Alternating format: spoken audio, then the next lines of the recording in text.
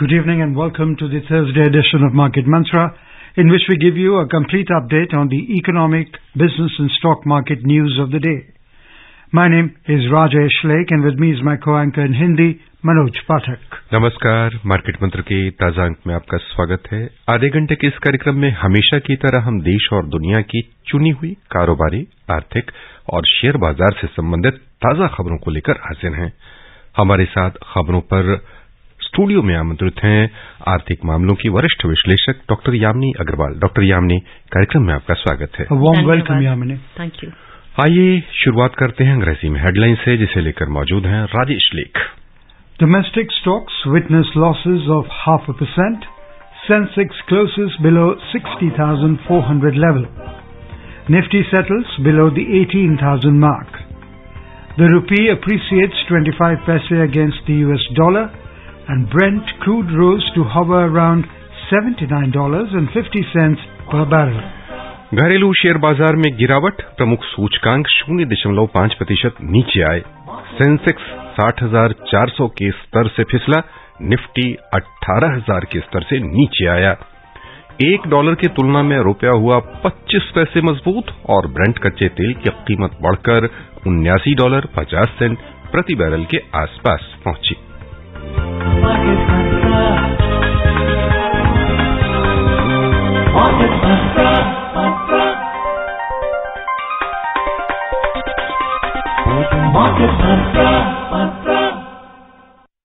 अंतर्राष्ट्रीय बाजारों में सकारात्मक रुख रहने के बाद भी घरेलू शेयर बाजार में आज निवेशकों की मुनाफा वसूली से प्रमुख सूचकांक घाटे में रहे।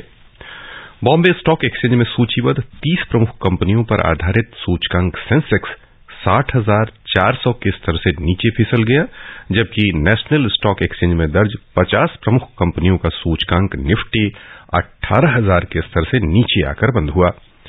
अंतर्राष्ट्रीय बाजारों में अधिकांश स्थानों पर लिवाली की गई, लेकिन घरेलू निवेशक मुनाफा वसूली करते नजर आए। कुल मिलाकर बिकवाली से बॉम्बे स्टॉक एक्सचेंज का सेंसेक्स कारोबार के अंत में 304 अंक घटकर 60,353 पर बंद हुआ।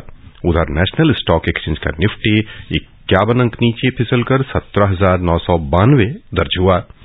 विस्तारित बाजार पर ध्यान दें तो वहां छोटी और मझौली कंपनियों का प्रदर्शन सेंसेक्स और निफ्टी पैक की तुलना में थोड़ा बेहतर रहा। बीएसई मिड कैप इंडेक्स में 0.33% की बढ़ोतरी हुई, जबकि स्मॉल कैप इंडेक्स अपने पूर्व स्तर के आसपास बना रहा। The Sensex and the NSE Nifty today witnessed losses. Index of top 30 companies at Bombay Stock Exchange, Sensex, ended below 60,400 level. The Nifty index of top 50 companies at the National Stock Exchange closed below the 18,000 mark. Both indices fell 0.5%, even as the global cues were positive. The Sensex fell 304 points to settle at 60,353. The Nifty also slipped 51 points to finish at 17,992. In the broader market at the BSE, the mid-cap index ended 0.33% up, while the small-cap index closed flat. In the Sensex pack, 12 companies posted gains, while 18 logged losses. NTPC was the top gainer, as it rose 2%, followed by ITC, which added 1.9%. Hindustan Unilever gained 1.8% and Mahindra added 1.3%. On the other hand, Bajaj Finserv declined 7.2% and Bajaj Finance fell 5.1%. ICICI Bank slipped 2.2% and Infosys ended 1.3% down. Please listen to this again. Bajaj Finance declined 7.2% and Bajaj Finserv fell 5.1%. In sectoral indices at BSE, 14 sectors logged gains while 6 declined. Oil and gas sector gained 1.6%, FMCG sector index rose 1.4%, energy sector added 1.3%, and auto index ended 1.1% up. On the other hand, financial sector declined 1% and Bankex slipped 0.8%. IT and tech, both indices fell 0.6% each.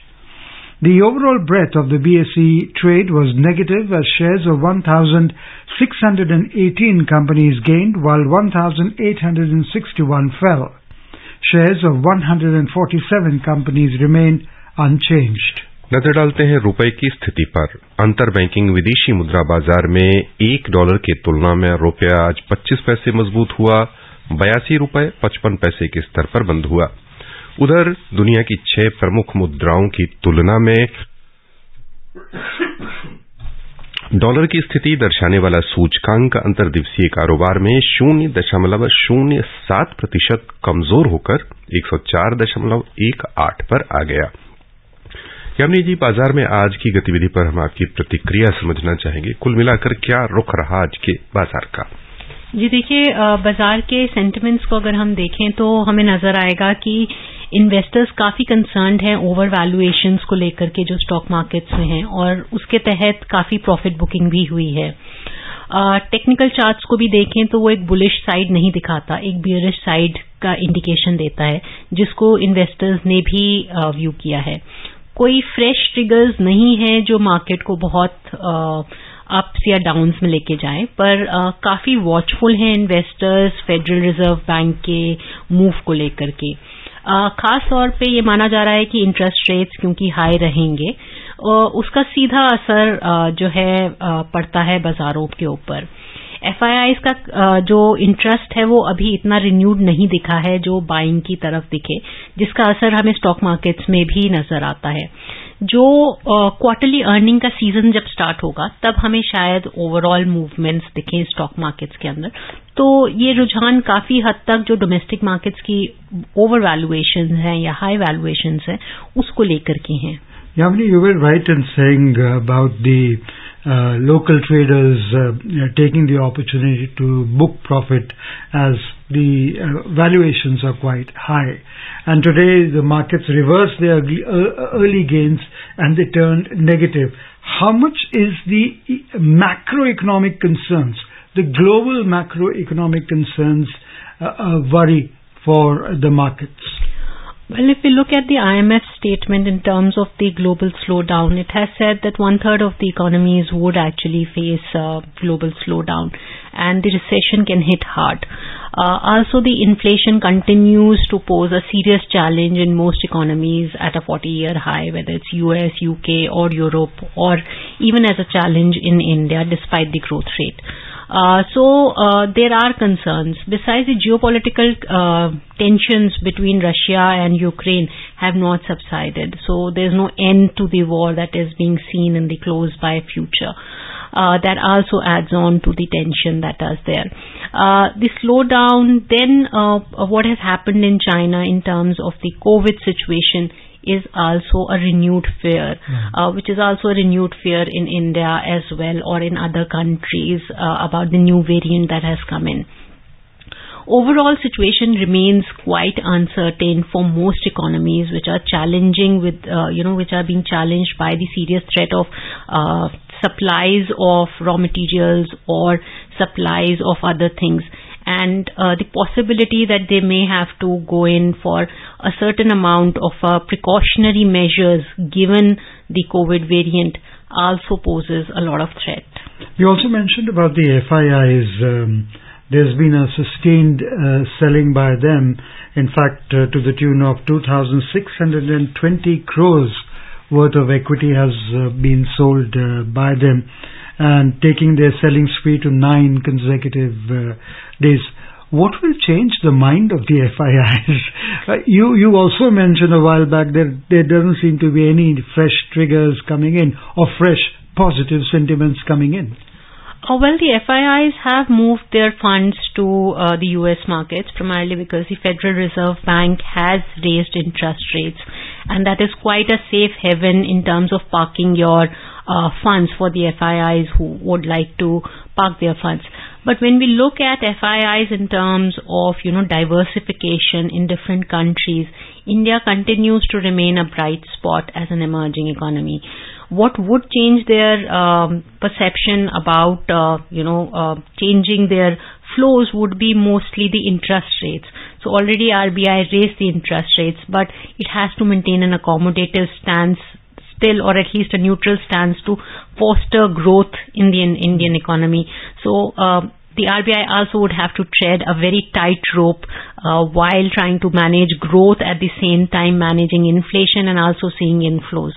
So one cannot say that it will raise rates, but if the Fed raises further rates or goes in for a higher rate, RBI would also have to raise rates. So that can be the only possibility for turning the FIIs.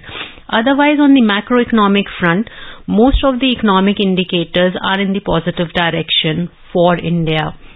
Whether it is talking about foreign exchange reserves, whether it is talking about exports, or whether it is talking about the GDP growth.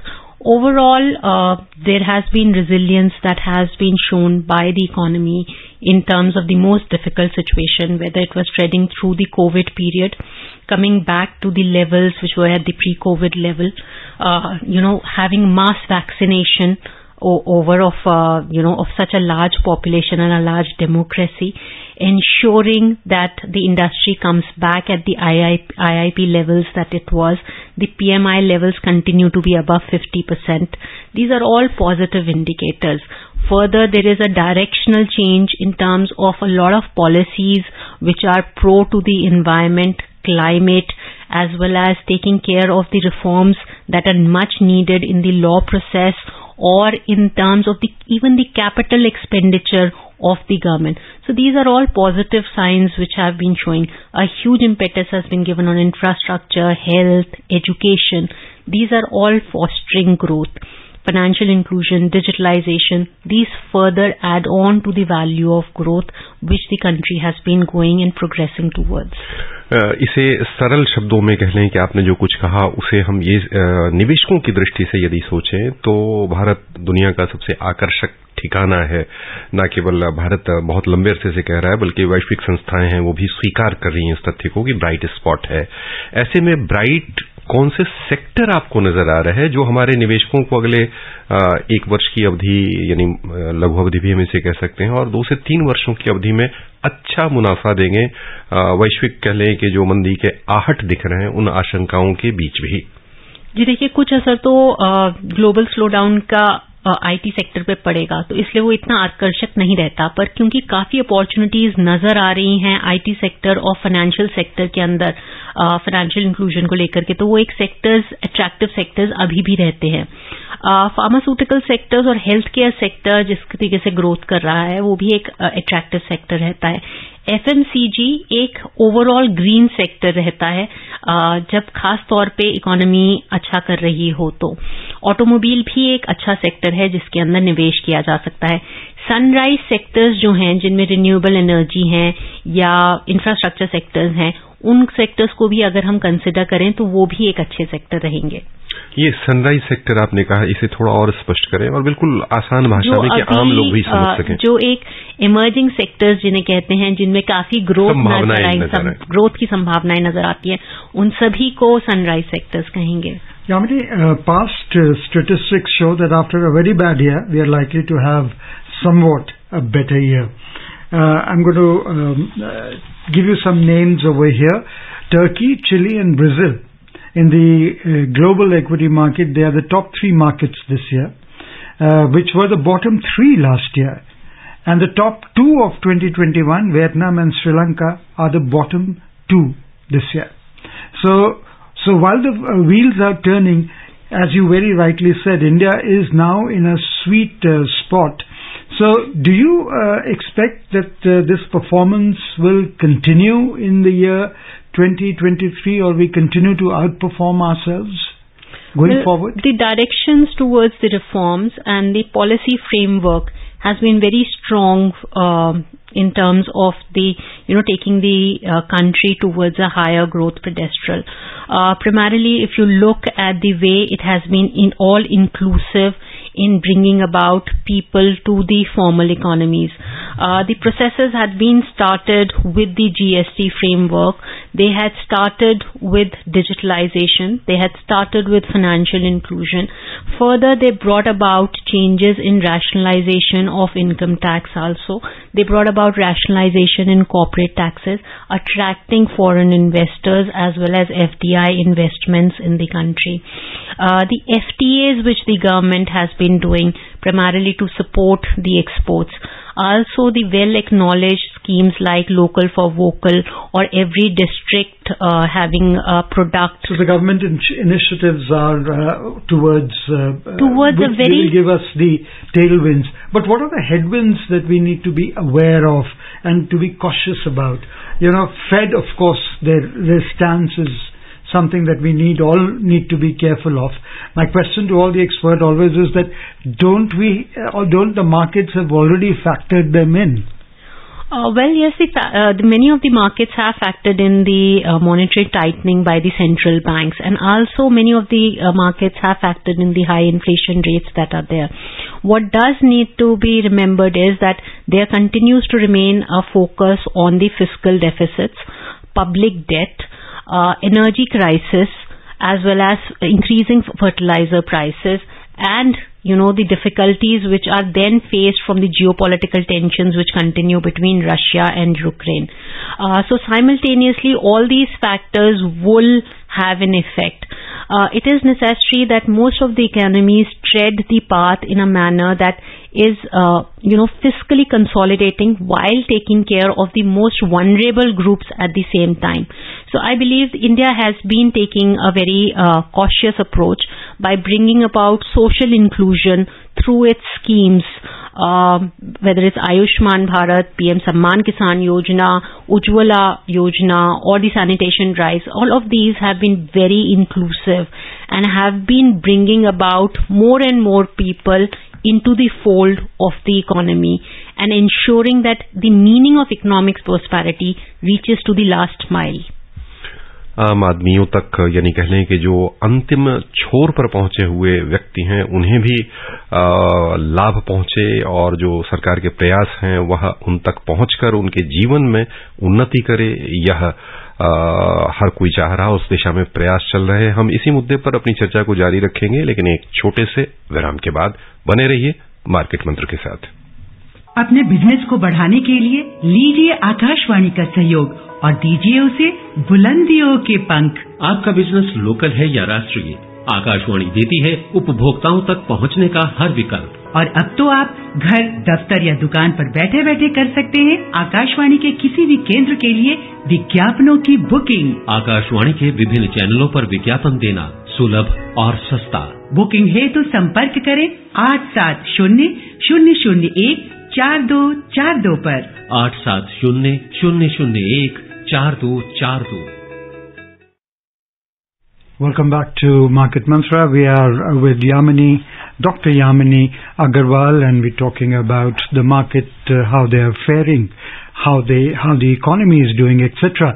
So, is recessionary fear potentially going to haunt or return to haunt global as well as domestic investors? How real is the threat? Well, the threat is quite real, primarily because we have seen, most of the economies struggling with inflation, and because the supply chains have still not restored to the original activity levels, we do see the prices going very high, and the job creation or the job loss has been there, as a reality for many of the economies, both during the pandemic and the post-pandemic, as many businesses did not survive the pandemic wave. That has further seriously affected the, well-being, especially the financial well-being of individuals, corporates, and even governments, which had to borrow, to the last end to meet up the requirements of their economy or, at the personal end by an individual. So these issues continue to haunt. The central banks further tightening their, interest rates is an other edged sword which is, further cutting into people's life. because as the interest rates go high, loan rates go high, whether it's a personal loan or a corporate loan, that ends up, faring at a very, putting the person in a bad position than what he originally was. Similarly, for governments also, for, corporates, for anybody, it is a very difficult situation. And if people are not able to buy at the prices which are available in the market and they save on for the uncertainties that are there, we would see this recession to be a very serious, troublesome recession, more haunting than the Great Depressions that we had. Yamini जी, हम चर्चा को थोड़ा सा विस्तार देते हुए चलना चाहेंगे आम बजट की ओर, जो कि अब जिस पर चर्चाएं तेज गति से चल रही हैं। तो उद्योग जगत की क्या अपेक्षाएं आपको लग रही हैं कि बजट में सामने निकल के आए? सुधारों को लेकर खासतौर से क्या लग रहा है कि सरकार के पिटारे में होगा कि और अधिक आर्थिक सुधार हो? उस दिशा में क्या कदम संभावित आपको लग रहे हैं या क्या उठाए जाने चाहिए? इन पर हम आपके विचार समझना चाहेंगे। गवर्नमेंट ने जहां तक बताया है कि वो फोकस करेगी कैपिटल एक्सपेंडिचर के ऊपर, ताकि पोस्ट पेंडेमिक रिकवरीज जो हैं वो अच्छी रहे, और कोशिश किया जाएगा कि गवर्नमेंट एक्सपेंडिचर से जितना ग्रोथ को पुश किया जा सके वो करे। उसमें खास तौर पे इंफ्रास्ट्रक्चर, एजुकेशन और हेल्थ केयर पे खासा फोकस नजर आ रहा है। जो कॉर्पोरेट टैक्सेस हैं वो काफी रैशनलाइज्ड हैं, तो उसमें मुझे नहीं लगता कि ज्यादा कुछ होगा। पर्सनल टैक्सेस में भी हो सकता है कुछ कट्स जरूरी हों ताकि कंजम्पशन बढ़ सके, क्योंकि अभी एक आम आदमी के जो बजट्स हैं उस पे काफी स्ट्रेन है प्राइसेस का। काफी हद तक ये भी माना जा रहा है कि ओवरऑल बजट्स कोशिश करेंगे कि ग्रोथ को टॉप प्रायोरिटी रखते हुए, अपनी वेलफेयर स्कीम्स को कायम रखते हुए मैनेज करें फिस्कल डेफिसिट्स को एक टॉलरेबल लेवल पर। कोशिश ये भी रहेगी कि जीएसटी की जो रैशनलाइजेशन है टैक्सेस की वो भी हो सके ताकि लोगों तक कुछ रिलीफ पहुंचे। We have gone through 3 waves of COVID, and both the investors and businesses, they understand the implications attached to it, the risks attached to it, and will they act as a trigger for FPIs particularly, or the investors as well as the next trigger to sell off in the equity market? Well, FIIs mostly sell off primarily aimed at looking at the returns. So wherever they would see the returns, that would be the key. Right now, I don't see specific triggers for them. I do see that since the overall framework of working of the macroeconomic environment of the country is positive, and it is in the direction of giving growth in the next year and the future years, the FIIs are likely to be attractive. But to attract them further, the interest rates which the central bank offers has to be raised to ensure that they have, the interest rate differential is sufficient to take care of the risk which they undertake in the economy. आइए खबरों को विस्तार दें, चलें वैश्विक बाजारों की ओर। सबसे पहले एशियाई शेयर बाजार, जहां आज कुल मिलाकर तेजी दिखी है। सिंगापुर का स्ट्रेट्स टाइम्स इंडेक्स 1.6% लाभ में रहा। हांगकांग के हिंगसेंग में 1.3% की वृद्धि हुई। चीन का शंघाई कंपोजिट इंडेक्स 1% ऊपर आ गया। दक्षिण कोरिया का कोस्पी और जापान का निक्केई 225 सूचकांक दोनों 0.4% लाभ के साथ बंद हुए। यूरोपीय शेयर बाजार की ओर चलें तो समाचार तैयार किए जाने तक मिला जुला रुख था। अंतर्दिवसीय कारोबार में बिकवाली के दबाव में जर्मनी का डेक्स 0.2% और फ्रांस का कैक 40 0.3% नीचे चल रहे थे, जबकि निवेशकों के समर्थन से लंदन का FTSE 100 0.5% ऊपर कारोबार कर रहा था। The US stocks finished higher but below its session peak after volatile trading following the release of minutes from the Federal Reserve's last meeting. In the meeting minutes, Fed remained focused on controlling inflation even as they agreed to slow their interest rate hiking pace. The S&P 500 gained 0.8%, the Nasdaq Composite Index rose 0.7%, and the Dow Jones Industrial Average added 0.4%. Yamini, even as the investors are digesting the FOMC minutes which the which stock markets trading lower, revealing the Fed officials are determined to tame inflation by maintaining its aggressive stance. Do you think the markets are further going to be in the state that they are in, status quo will be maintained, or further reactions will come in from the international market, including that of India? Well, we have seen some reactions. If you look at the markets right now, Correct. They have digested the fact that, there will be a slow pace of the increase in interest rates, but they will maintain a higher rate, which remains the key. So they are ready for the tightening of the interest rates and a non-accommodative stance. But most of the markets are waiting as to how the inflation figures work out, because what will play an important role is how this new COVID variant affects the world economies and how fast they are able to bring back the supply chains into the same levels as were there in the pre-COVID levels. Also at the same time, the consumption's recovering, because a lot of saving has been utilized by people, so they've cut back on their consumption. So if the consumptions recover back and the supply chains recover back, they will hold most key for the investors. आइए आगे बढ़ें। देश में दिसंबर 2022 में कुल कोयला उत्पादन 10.81% की बढ़ोतरी के साथ कुल 8,28,70,000 टन पर पहुंच गया। पिछले साल इसी अवधि में कुल उत्पादन 7,47,90,000 टन था। कोयला मंत्रालय के अनुसार पिछले महीने के दौरान कोयले की आपूर्ति 5.28% बढ़कर 7,89,10,000 टन था। पिछले वर्ष इसी अवधि में यह आपूर्ति 7,49,50,000 टन थी। Crude oil prices today rose more than 2% in intraday trade. Brent crude was trading at $79.60 per barrel, while WTI crude price was at $74.50 per barrel. Yamini, how is the oil likely to behave in the coming days, keeping in mind that winter is here, the war is on, and also the capping of the production? I think the global slowdown can affect the oil prices, which can go down because of the slowdown. Also, if there are lockdowns, then that can further affect the demand for oil. Otherwise, the oil would remain at a stable level. आइए चलें सराफा बाजार। Multi commodity exchange में फरवरी महीने में आपूर्ति किए जाने वाले सोने का मूल्य अंतर्दिवसीय कारोबार में समाचार तैयार किए जाने तक 260 रुपए घटकर 55,500 रुपए प्रति 10 ग्राम पर चल रहा था। उधर मार्च में आपूर्ति की जाने वाली चांदी 900 रुपए घटकर 68,415 रुपए प्रति किलो पर चल रही थी। न्यूयॉर्क मर्केंटाइल एक्सचेंज में अंतर्दिवसीय कारोबार में सोने का मूल्य कमजोर होकर $1,855.50 प्रति औंस पर था। और यहीं पर श्रोताओं की ओर से डॉक्टर यामिनी आपका बहुत बहुत धन्यवाद देने से पहले सोने की स्थिति पर हम आपसे चर्चा करना चाहेंगे, क्योंकि सोना जो लगातार उसकी चमक तेज होती जा रही है, वह कहां तक जाता दिख रहा है? Combine it with what is your message for investors for 2023? Well, I think one needs to be very cautious. The markets are valued high.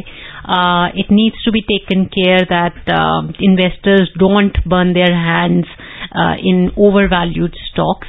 While taking the macroeconomic environment into view, their investments should be based upon fundamentals and not based upon the triggers or the overreaction of the markets. यदि निवेश करना हो सोने में तो कौन सा तरीका सबसे बेहतर रहेगा निवेशकर्ताओं के लिए? जी, ज्यादातर एक बेहतर तरीका इन्वेस्टमेंट के लिए रहता है सोवरेन गोल्ड बॉन्ड्स, जो एक फाइनेंशियल इंस्ट्रूमेंट है जो रिटर्न भी देते हैं और कैपिटलाइज्ड वैल्यू भी देते हैं। बस यहीं पर श्रोताओं की ओर से आपका बहुत बहुत धन्यवाद। जी धन्यवाद। Thank you for being with us, Yamini. And before we close the headlines once again, domestic stocks witnessed losses of 0.5%. Sensex closes below 60,400 level. Nifty settles below the 18,000 mark. The rupee appreciates 25 paise against the US dollar, and Brent crude rose to hover around $79.50 per barrel. That's all we have in this edition of Market Mantra. Till tomorrow, goodbye. Market Mantra.